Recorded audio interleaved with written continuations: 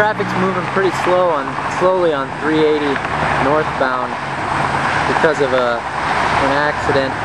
Two semis collided just north of the Wilson exit, the Wilson Avenue exit.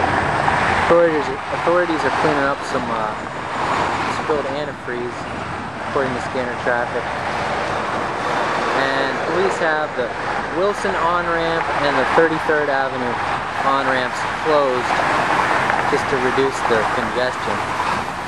There's another accident, a rear-ender, just a little further south, just north of the 33rd Avenue exit, between two cars, but dispatchers say nobody was injured in either accident. It's just going to take a little while to get everything sorted out and get this road back moving. This is Gazette reporter Belz.